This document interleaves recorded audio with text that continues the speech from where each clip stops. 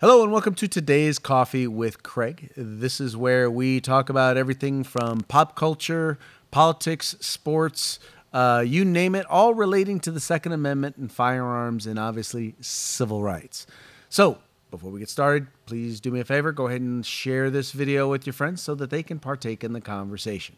So today we're going to talk about, we're going to talk a little bit about the Texas shooting. And one of the families, the family that had lost three victims in the Texas shooting, is filing suit against the outdoor store, which actually sold the firearm to the Texas church shooter. Now, normally I would be one that would just, say, well, guys, don't you realize there's absolutely positively no way you should be able to sue these individuals? How can you possibly sue a store, who basically followed the law in terms of selling a firearm? They basically facilitated the constitutional exercising of a right, and I don't see how you can sue them for that. But in this particular case, there's one wrinkle. Now, what they're saying is that, well, the individual, when he filled out his form to purchase the firearm, he put an address in Colorado. Therefore, they're stating that the firearm should have been sent to or shipped to Colorado instead of given to the individual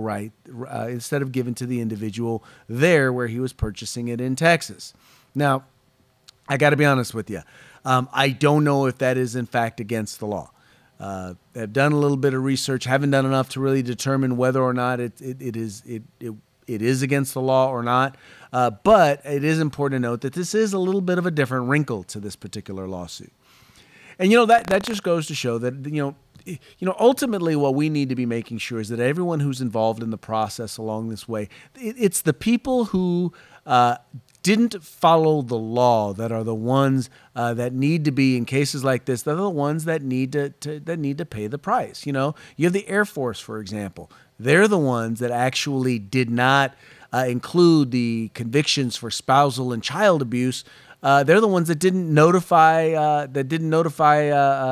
ATF or didn't notify NICS that this individual had been convicted of those things. Otherwise, he would have never been able to purchase that firearm. Not in Colorado and not in Texas. That's one group. And by the way, there are a number of the families that are in fact suing the Air Force.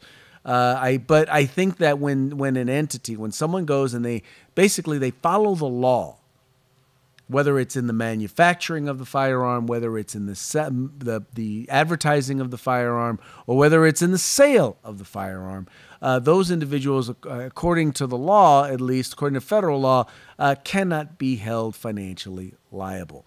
And by the way, shouldn't be held criminally liable either.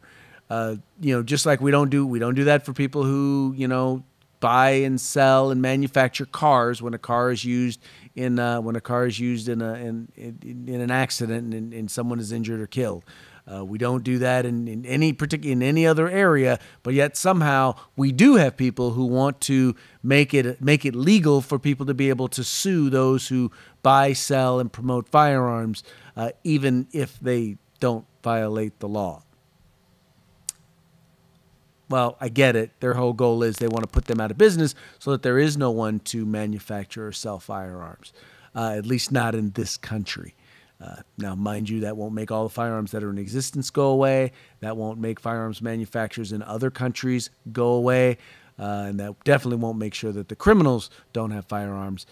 But hey, that's the mythical utopia that many on the gun-grabbing left live in. Anyway, that's going to be it for today's Coffee with Craig. Please check out the link. Check out the article. It's actually, somewhat informative. But anyway, you guys take care, have fun, and enjoy the rest of your weekend. If you like our videos, follow, subscribe, like, and share.